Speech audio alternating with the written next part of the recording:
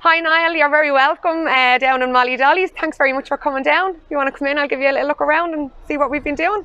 Okay, so give us a look around then, Michelle. We'll have a look. This is our main room here. This is where all the magic happens, as they say. This is all our nail stations, products and stuff like that. So when you enter in, the first room you do come into is our nail stations.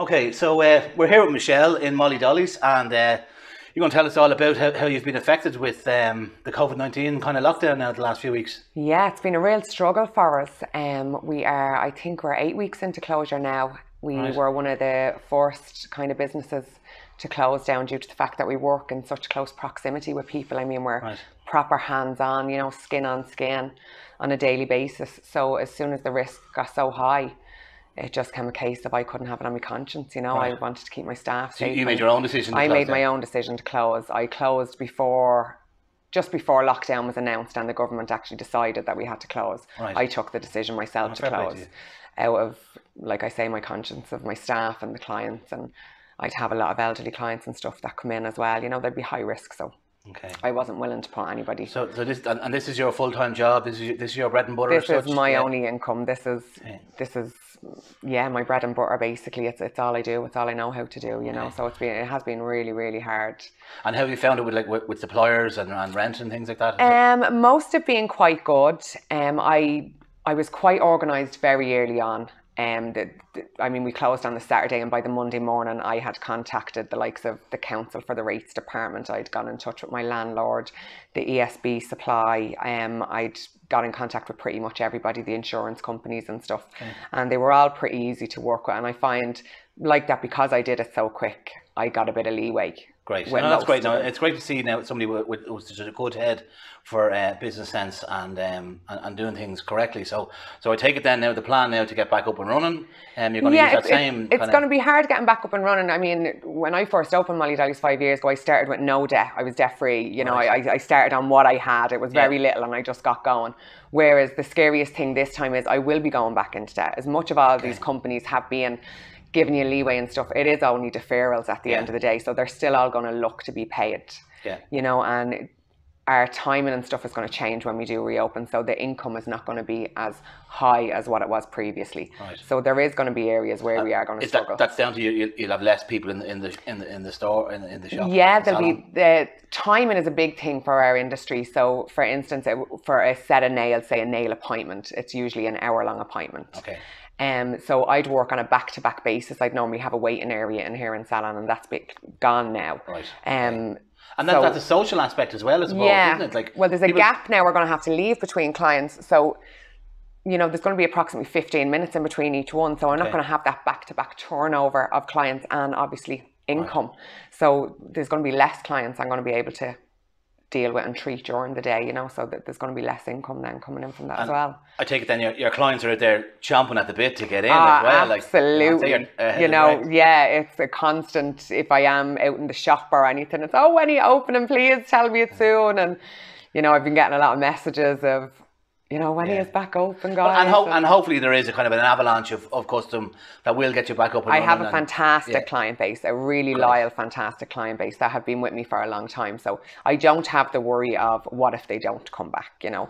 I know they will come back. One of the things about my business especially, I find if you look on any of our reviews and stuff like that, there's very few people that actually say we're good at what we do. They all talk about the atmosphere and the place, the fun. I find we are a business that, you know, it is mainly female, and women come here just to get away from the kids for an hour, to get away from the husband for an hour. They finish their day's work and they're just like, I just want to sit down and chill and have the chats, and you know, it's kind of that nice environment. So even with all these new measures we're going to have to put in place, the wearing of masks, the screen guards, everything like that, I'm really hoping that atmosphere doesn't change when we come back, you know.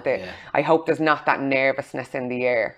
Yeah, I get you. That there was in the lead up to lockdown. You've done a lot of work, and you know, I've had a look around, and you know, the safety of your clients is paramount to you. Absolutely, that's pretty much obvious, you know, and you know that's great to see, and hopefully they will come. And I've been going around businesses in Balbriggan for the last couple of weeks, just finding out who's opening, when they're opening, how they might be doing things differently, and yeah, there's a huge pent up demand there. So I think we're going to be okay once you know, people stick to the rules and people are calm and wait.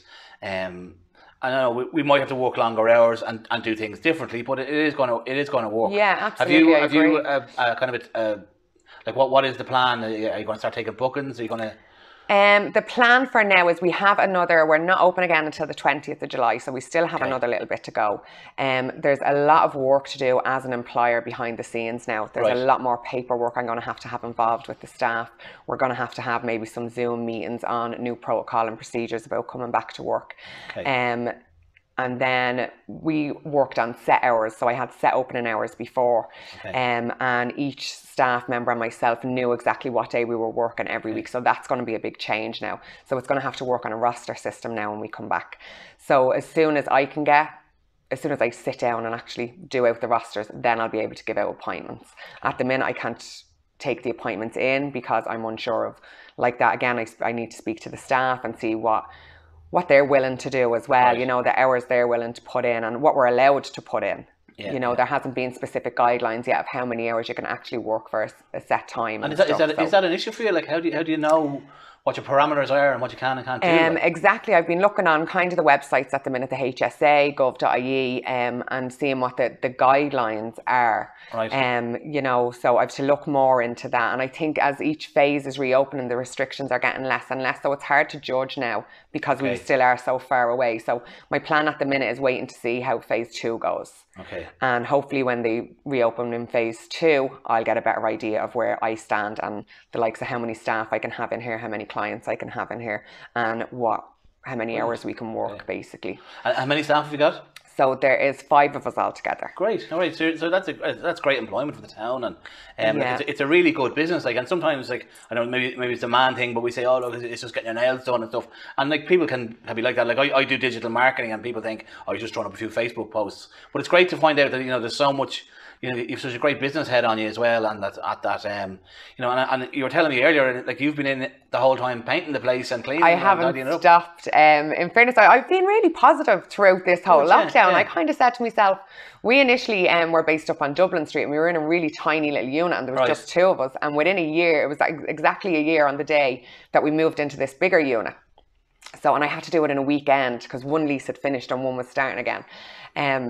So I had no time. So I literally came in here and desks on me back running down the road, quick, get us in. So I never got a chance to kind of put my own stamp on it, and then we are so busy, and I'm not just a salon owner in a sense. I stand behind the desk and I take people's money and I wave them out the door. I sit here on a day-to-day basis and I put in the hours the same as the other girls. So it was very hard trying to get the time to do it. So I've enjoyed it. I really have. I've been down here from literally the week we've closed. I found paint in my shed and, used what we had, and I've wallpapered and painted and decorated. So it's going to be a nice environment now for people to come back into. Right. And I think not all the services are back up. Like, what do you think people are most in demand? Like, what's going to be? Nails would be our big one. We are a nail and beauty salon, but we are mainly known for nails. We've won awards for our nail work and stuff. Now, lashes is a treatment where our lash technician is almost on top of somebody else's face. And even with a screen guard and masks and stuff like that, you're in a very difficult position trying to do that type of work. So I think the lashes won't be back until August. They'll be the last phase to come back. But as for waxing needs, spray tanning and nails, we will be able to be back up and running fully on all them treatments. So we might have a look around in a few minutes to just see what efforts you've done, like to protect yourselves and the clients. Yeah. So that's really, really nice talking to you now. Well done now. Really great business. Anything else you'd like to tell the people about Balbriggan or your clients or? Just that I can't wait to welcome everybody back. I'm looking forward to seeing everybody and just having the chats again and the new normal, as they say. So that's great. Thanks very much. To it. Thanks. So now, Michelle, so give us a look around now and let us know what you've done. Yes, so there's big differences. Anybody that was in Molly Dolly's beforehand and would have seen it previously would have seen that our 4 nail stations were really tight together. Now we have to space them out, the 6 feet apart. And there's very little on the desks now compared. Anybody that has been in previously having their nails done would have seen our desks before, and they would have been full to the brim with nail brushes and lotions and potions and everything we need to do our work. So that's very different now. None of that can be on the tables anymore. There's the screen guards in place. Okay. So they're going to protect both the client and ourselves from cough droplets and the likes of it. we wear gloves and masks on a daily basis anyway, but it will be a requirement now. Okay. It will be my requirement to expect all clients to come in wearing masks. Okay. As well. So it's just to give that added ease of conscience. I think that, you know, you are coming into a safe environment and you're not spreading anything, and we're not either, and that we're safe and the client is safe too.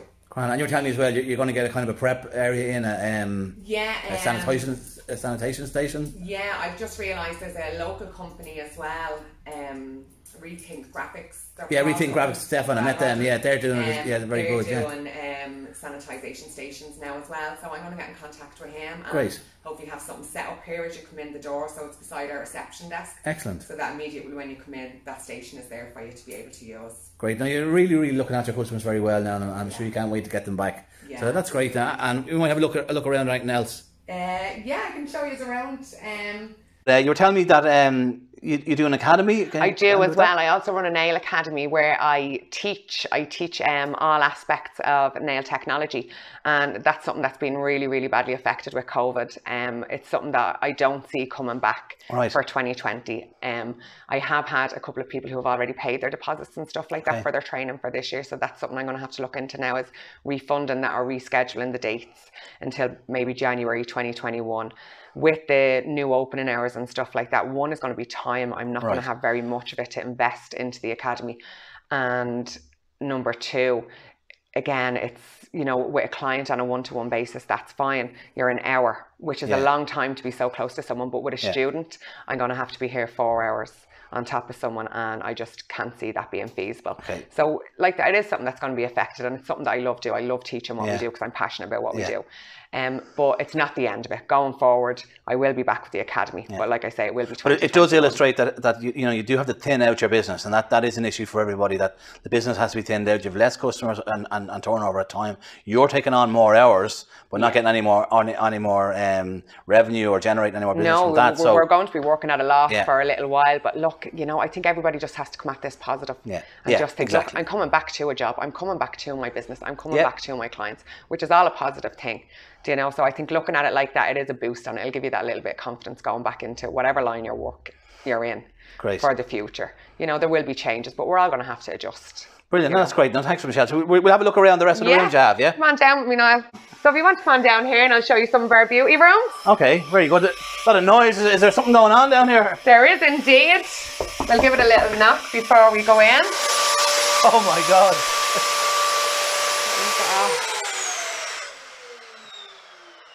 So what's going on here? So guys, as you can see, this is Tony. Tony is from Sanitize Wise. Just to make sure before we reopen that the place is completely sterilised, Tony has come down with a solution spray for me, and he is going to be sanitising and sterilising the entire salon, every inch of it, just to ensure that the environment is just safe for when we do go back on the 20th Well of done, July. really good. That's good stuff. Well done, Tony. All right, no problem, guys. I've got to get back to me work. How do we get in touch with you? Any more information, you can catch us on our website, Sanitize Wise, through Facebook or Instagram. And Michelle has all my contact details if all the locals want to jump on board and keep clean and keep safe. Guys, brilliant, well done. Good man. Cheers. Thanks, Tony. And then in here then we have our lash room. So again, you can see, you know, this is where your client would lie and the staff member would sit behind them. So it's a really close proximity. So this is going to be quite a worry when we do reopen, of when we can actually get back doing this.